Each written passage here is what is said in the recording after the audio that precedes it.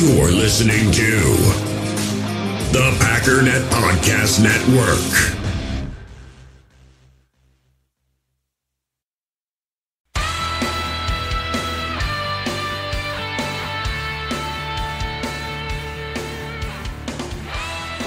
Ladies and gentlemen, welcome once again to the Packernet Podcast. I am your host and resident fanalist, as always, Ryan Schlip. Check us out online, packernet.com. Find me on Twitter, pack_daddy.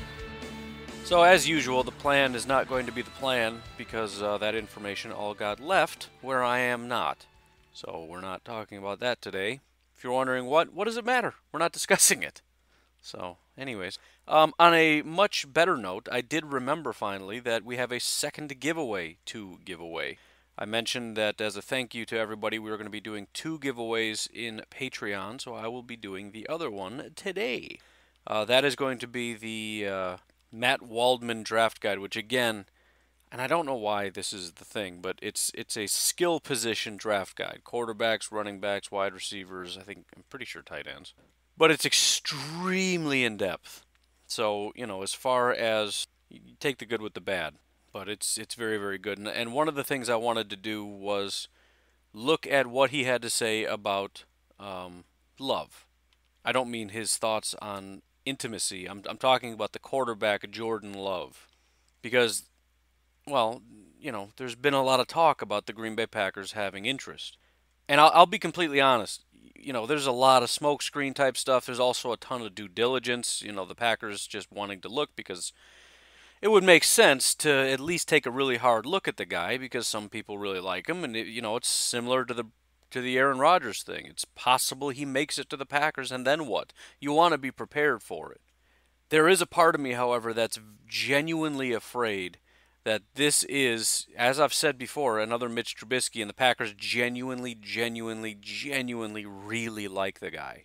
I don't know that they do, but there is a small part of me that's worried about Brian Gutekunst's penchant for drafting quarterbacks.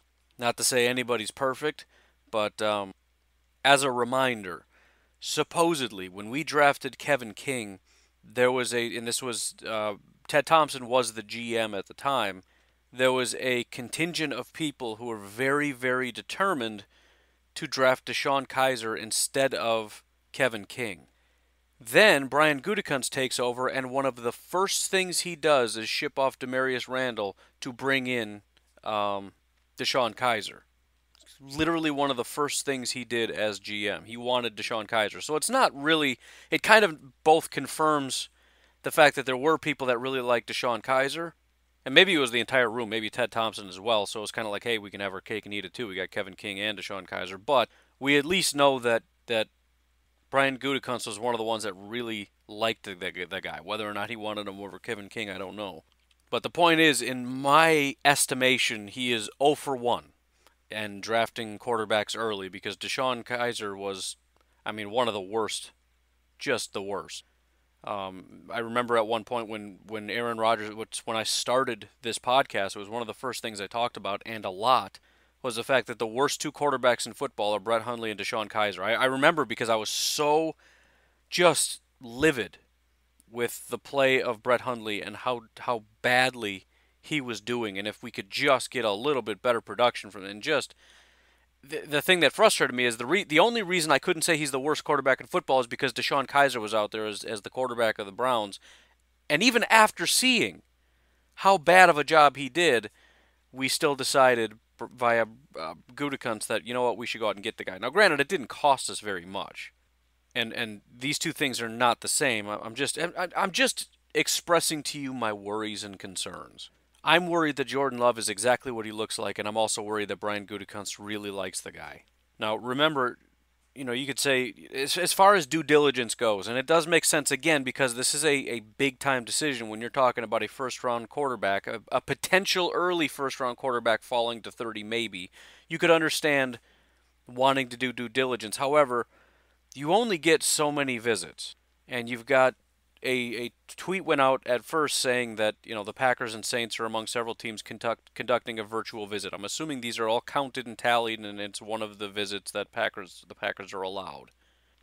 Tom Silverstein followed that up. Silverstein, I never know.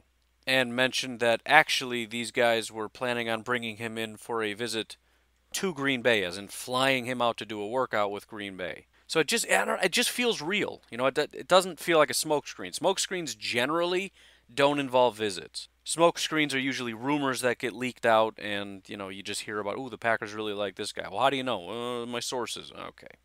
In other words, the Packers told one of their guys to leak that to Ian Rappaport, and of course he's going to run with it because that's literally his job, and he doesn't know what's real and what's not. He knows he gets used for that kind of stuff, but he doesn't care. He gets paid the same either way. Plus, that's a big part of the reason why he's able to do what he's able to do. People give him information because then they know they can feed him garbage information later.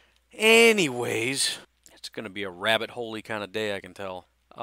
Anyway, so I do have concerns about Jordan Love, and I just want to go through because there were a lot of things that Matt Waldman said that broke my heart because I very much disagree, but his thoughts on Jordan Love made me feel kind of happy because, again, and I don't remember if I put it in my notes, and I don't want to pull up the guide. I don't think. Maybe I will. But I want to say he's like QB 8 for him. It was real low. So anyways, we'll do that and do the giveaway as well as some other things after the break. But why don't we go ahead and take a little breaky, and we shall be right back. I want to tell you guys real quick about our new sponsor, Factor. Factor makes delicious, ready-to-eat meals, and they get sent right to your door. They have 35 different options every single week that you can choose from, including keto, calorie smart, vegan and veggie, and more. And there's even more to enjoy with over 55 nutrition-packed add-ons that help make your weekly meal planning even more delicious. There's no prep work. There's no messing up 6 different bowls, mixing stuff. Factor meals are 100% ready to heat and eat. No prep, no cook, no cleanup. Factor is also very flexible with your schedule. You can get as much or as little as you need by choosing between 6 to 18 meals per week. You can also pause or reschedule your deliveries anytime. Factor is less expensive than takeout, and every meal is dietitian approved. So head to factormeals.com/PackDaddy50 and use code PackDaddy50 to get 50% off. That's code PackDaddy50 at factormeals.com/PackDaddy50 to get 50% off.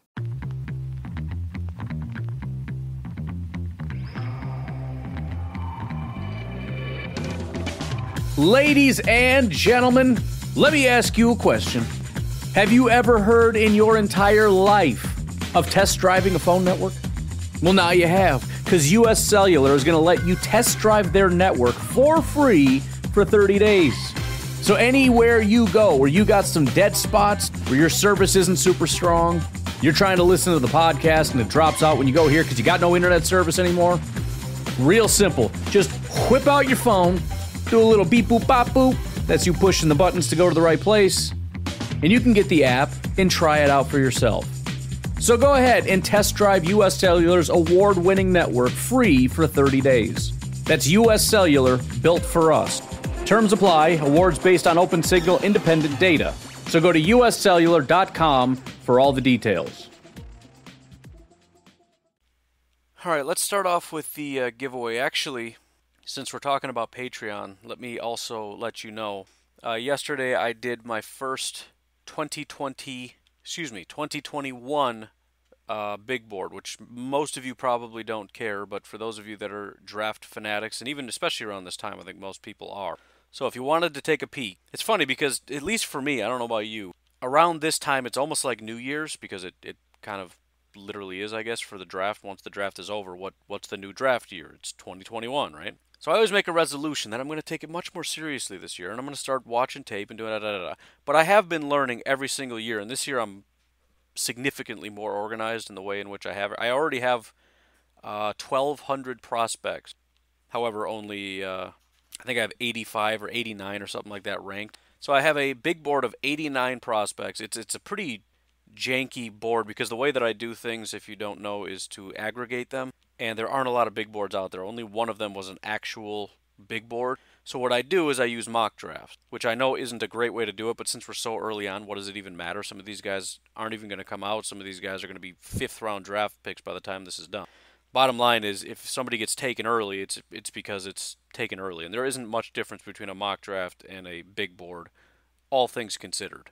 All right, top 5 guys are going to go in the top 5, top 10 guys are going to go in the top 10, etc., etc. So anyways, it's not quite as refined as you get later on, but it's, considering we're talking about over a year away, I'm content with the quality. But what I did, the interesting part about this, is I put it in Patreon, but I did it completely free. It's available to the public, and I think I'm going to do that all year this year. Just, you know, I don't. it was a lot of work to conceal it and try to like slip it in here and there, and I don't know. So I'm contemplating putting up some kind of not a website because I have to pay for that. I already shut down a website, but maybe just like a blog, and I'll just throw it up over there. Anyways, I just thought I'd let you know if you want to see my 2021 big board, check out the link to my Patreon. You should be able to see a post that has an Excel file that you can download and see it for yourself. I also should probably let you know, basically, tons of wide receivers. Same exact thing. So if the Packers miss this year, they got a second opportunity next year. Although, please don't miss this year. Again, running backs, offensive line, especially offensive tackles, tons of them. The only real difference between next year, supposedly, because again, a lot of quarterbacks, etc., the only big difference, seemingly, is that there's a lot of really talented corners. So very offensive heavy, quarterbacks, running backs, wide receivers. There's also some tight ends, though, that are, real early. Not quantity necessarily, but there's a couple guys. I know if you even look at some mock drafts, there's two different tight ends that were given to the Packers. Not that I actually agree that that would happen, but two tight ends given to the Packers. Just the fact that there's two actual different tight ends that could be considered first-round picks is a very different scenario than what we're seeing this year. But anyways, go check that out if you're interested. All right, let's do this giveaway quickly, and then we'll talk about what Matt Waldman had to say about Jordan Love. Again, very in-depth information on him. And if you haven't watched him, just go do it. I forget which game I watched, but it must have been one of. I've seen several because I don't know. I want to know about the. I'm genuinely concerned that the Packers like him, and if he falls, they're going to take him. So I want to watch him. But one of the games, he literally, I think he had 5 interceptions in the game. It was unbelievable. Bust out my little random number generator here because I'm going to do this live because that's how I roll. I've already got the list of patrons, so I just get to go down the list, etc., etc. One moment, please. Calculating. The winner of the Matt Waldman draft guide is Mr. Thousandth Son. Of course, it had to be somebody that doesn't have their real name on here, but I'm assuming you know who you are, Mr. Thousandth Son. Good chance your name is Taj. Just throwing that out there. Anyways, I will hit you up via email just to confirm that you got it. If you already have it and don't want it, let me know. I'll try to hook you up with something else, and I'll give away the Matt Waldman thing to another person. Or I'll tell you what, if you already have it or whatever, I'll just give you the Cheesehead TV guide. And if you have that too, then I can't help you, man. But I'll hit you up.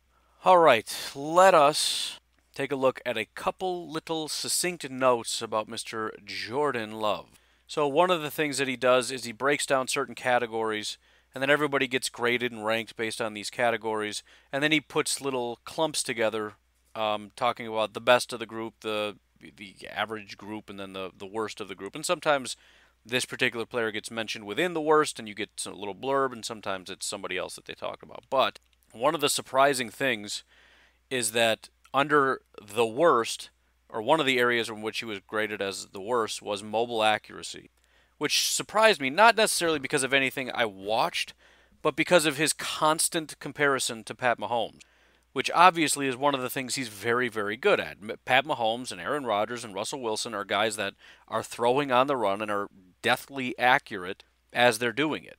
Here's what he had to say. Love had a larger than average sample of throws on the move compared to his peers, and he also had a much lower success rate. His intermediate sideline percentage was 27.3%, and the NFL average is 58%.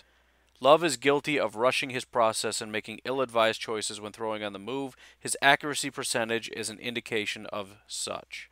Another area in which Matt was not impressed are his drops, not what you do with a football when you try to catch it and you can't. Talking about after you get the ball, you 3-step drop, 5-step drop, you understand. Now, this is something that I think is, and he actually charts this out as well, how easy it is to coach this stuff up. Again, I don't have it in front of me. That's a failure on my part, and I apologize. But I believe drops to be something that is coachable. However, here's his comment. Love has little experience with more than 1 and 3-step drops. His movement is uneven and stilted, and it leads to issues with his platform accuracy that's below the NFL average for the intermediate and vertical ranges on the field. This is something else that concerns me. And maybe I'm wrong, and I'd have to look. Maybe PFF has some info, or Matt Waldman or somebody. Actually, let me look at PFF real quick before I make this comment. But I don't want to overstate my concerns about Jordan Love, but I will say one of the things about Trubisky is he does have a pretty decent deep ball. So he's got the short throws like every quarterback and human being in history where you can throw a ball 2 yards away from you. He also has the ability to, on occasion, they like to roll out that deep play because it's dink and dunk and dink and dunk and dink and dunk and dink and dunk and then boom over your head. And occasionally he fits a really nice ball in there, but then there's just the really terrible plays in between all that. I'm curious if Jordan Love has that real nice deep ball like Trubisky has. Not saying he can't do. I'm sure somebody can go find a highlight reel of him throwing a deep pass on occasion. However, his stats do not look that terrible. Overall deep passing yards, 992, which is 20th. I mean, that's not great, but we're talking about I believe in all of college football. 30 of 85 on plays 20 yards down the field. 5 interceptions, which is not great. Tied for 128th. Passer rating 95.0, which sounds... See, 20-yard throws usually have a very high passer rating because they're big yardage plays and high percentage of them are touchdowns. So a 95 isn't all that great. For example, I just scrolled up a little bit. Brian Lewerke. PFF thinks he's an undrafted free agent. His passer rating, 20 yards down the field or more, 103.9. Jalen Hurts, 116.5. I'm just going in order. Tyler Huntley, 112.7. So it's kind of bad. Justin Herbert, 114. So I don't know, man. It's just a lot of concerns. Continuing on with what Matt had to say, off-platform accuracy says, so this is kind of like mobile accuracy, but it's not necessarily, I mean, you can run and have a nice base. You could also be in the pocket and be off-platform. So there's a lot of overlap, but there's not exactly the same thing. They put him in the needs improvement category. Jordan Love has the raw skills to deliver the ball with the range and accuracy of a starter or a star. He lacks the discretion for when to use these skills. In a way, that's kind of an Aaron Rodgers-y thing. Now, Aaron Rodgers tends to get away with it, but it's one of those things where Aaron Rodgers sometimes throws off platform unnecessarily. Like, dude, there's no pressure. You're not even moving. You're standing in the pocket. Plant your feet and deliver the ball the way you're supposed to. It's like me as a kid doing fadeaway shots just for fun. Just because. Because it looks cool. I don't know. Why does anybody do a fadeaway? Don't need a reason. You just do it because it's awesome. Shut up. Play fakes and ball security. He also fell into the quote-unquote the worst category. It says Love's ball security is Lamar Jackson awful, but without Jackson's quickness. Excuse me, he actually continues on. Without his quickness and hand-eye coordination to adjust the position of the ball and avoid contact that would jar the ball loose. Love carries the ball too loose and low in the pocket, and he must keep both hands on the ball. As a runner, Love carries the ball too low and loose, even when he tightens up the security as he enters traffic. The form isn't high and tight.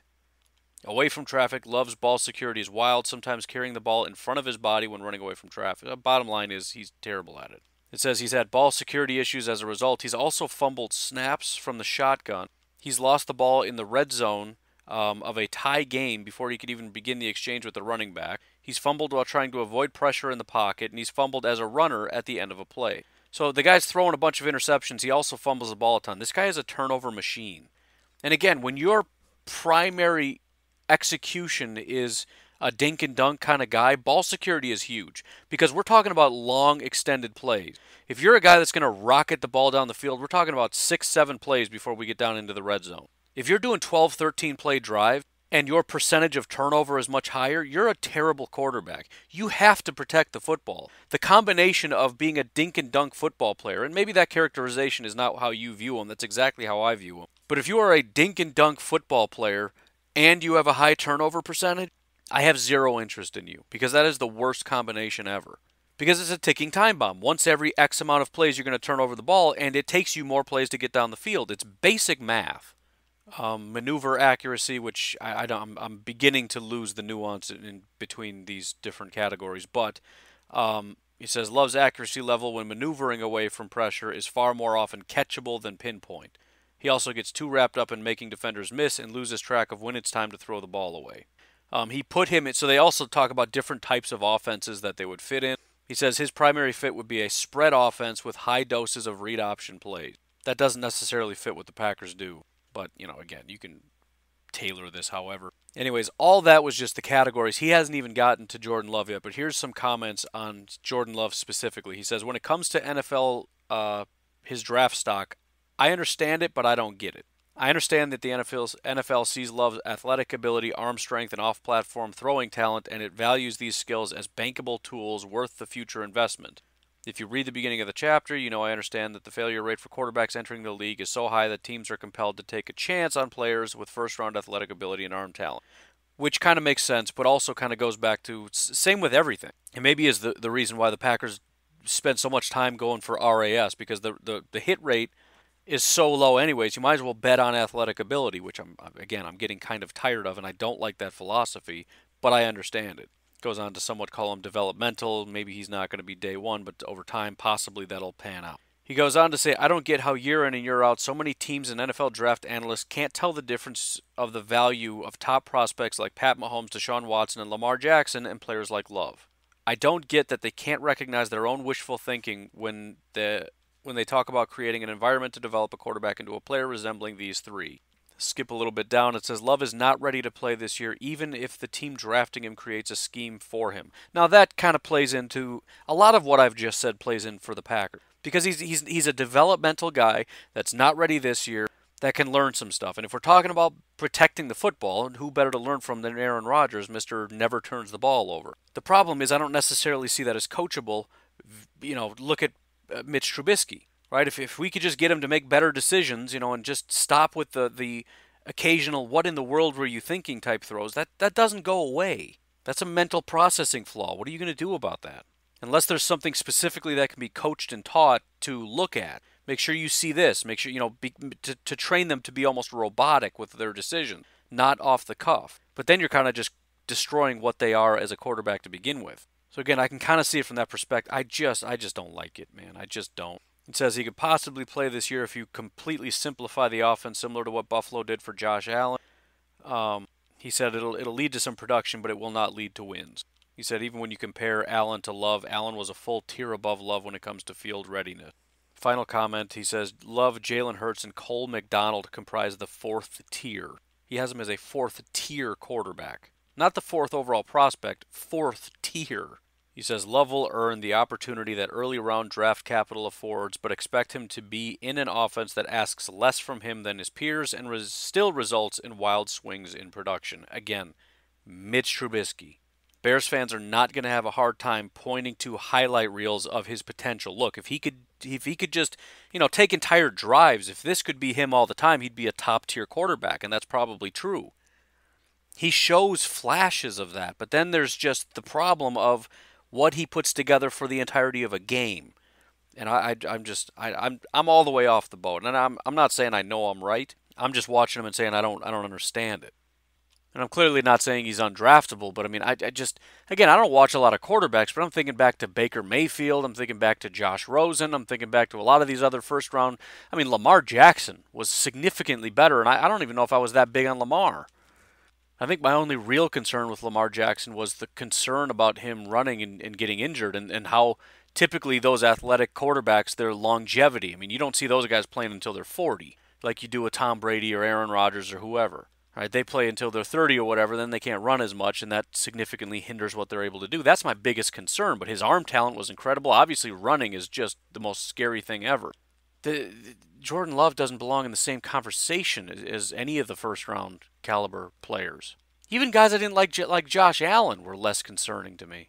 In summary, please don't do this. Please. I mean, in general, I'm kind of all the way out on quarterback, but just there's very few things you could do that are just going to not make me very happy. Not a big fan of Mims. You know what? If you take him, I'll get on board. I'll accept it. You're doing the same thing all over again, but I'll accept it.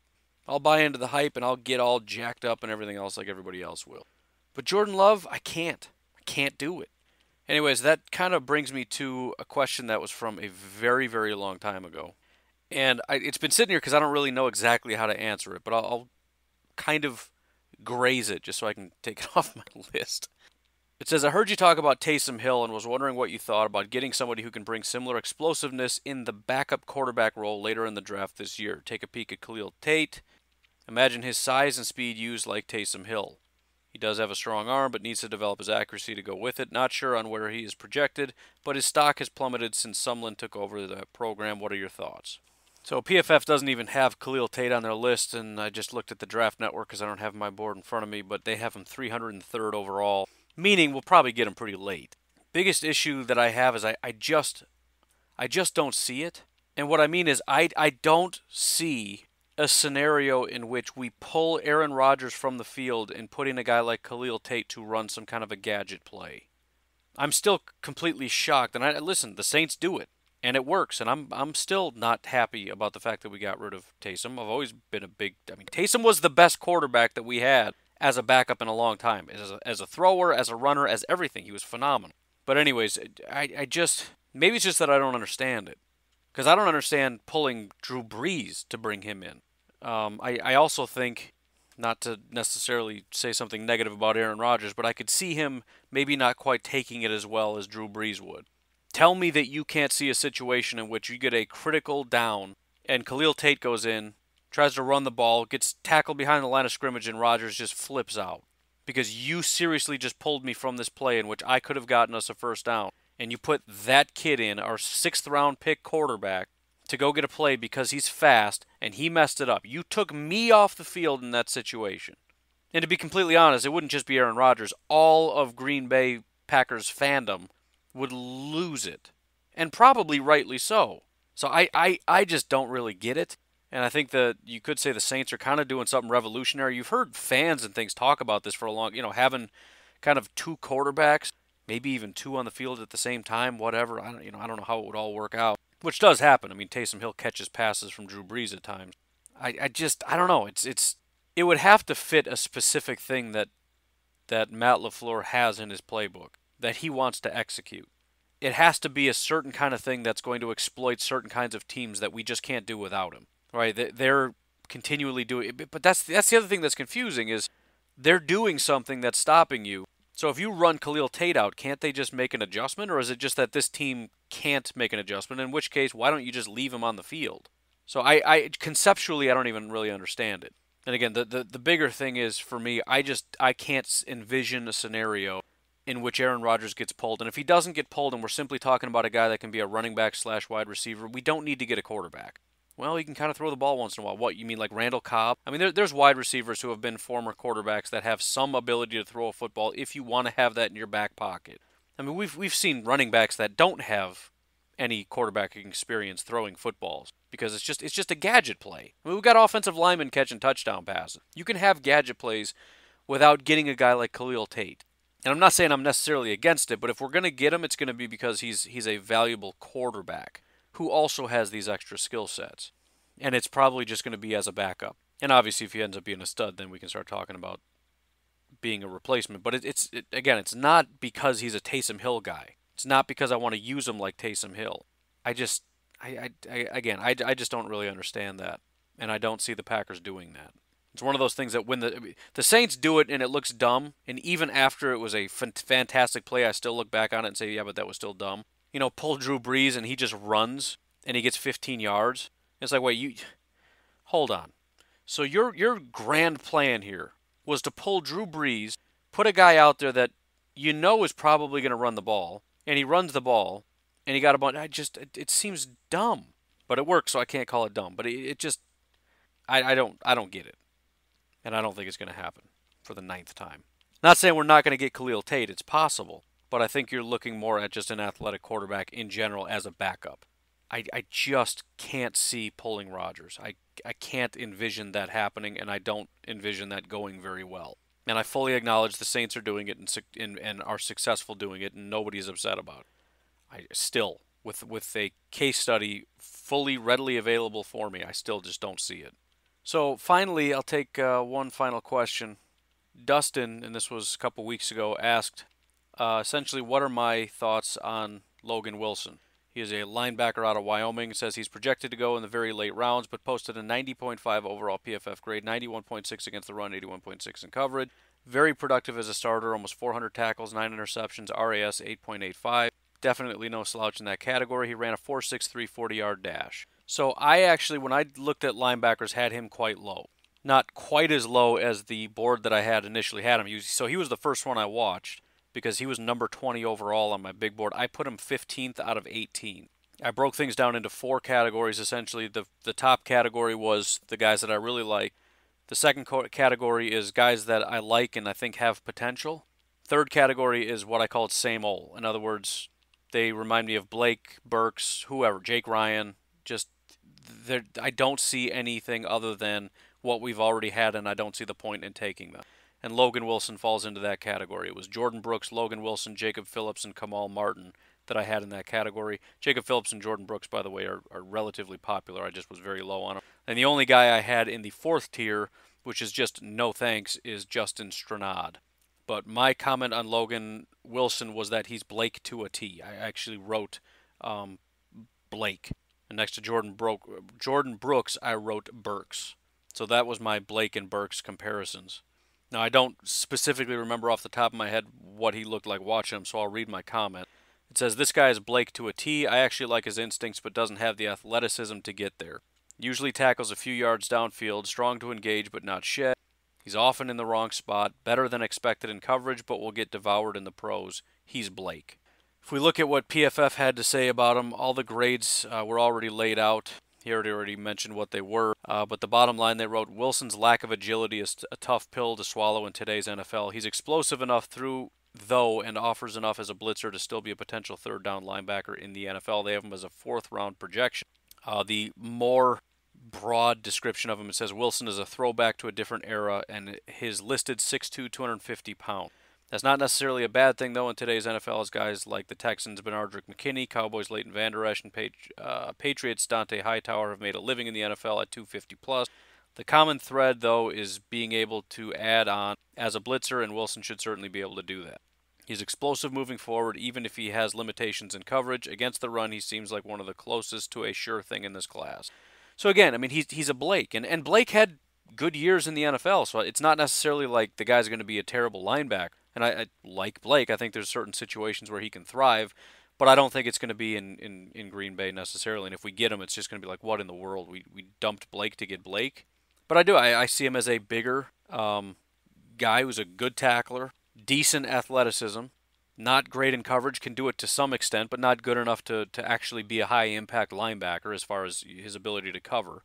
And the thing is, he doesn't provide anything great as a run defender. I mean, again, he'll rack up the stats as a tackler, but his ability to flow to the sideline or get in the backfield or any of that kind of stuff, it's kind of waited out, hold up at the point of attack, and tackle the guy after he gets his 3-4 yards. And I'm personally just not super into that. To be fair, also, he weighed in at the combine at 241, not 250+. And yes, his athleticism is pretty impressive, at least insofar as his straight line speed is concerned. 3-cone wasn't terrible. Vert was horrific, 34th percentile. So, I mean, you could bet on his athletic upside if you want. I'm just saying, based on watching him, he just looked like Blake Martinez to me. So that was my personal thought on him. Maybe I'll go back and watch him again. Similar to that Minnesota wide receiver, I went back and watched him and had a completely different change. So if you, Mr. Dustin, or anybody else has a particular game in mind that you watched and really liked him, let me know and I will go watch it. Anyways, relatively short show because I'm out of time. You folks have yourselves a fantastic day. I will talk to you tomorrow. Have a good one. Bye-bye.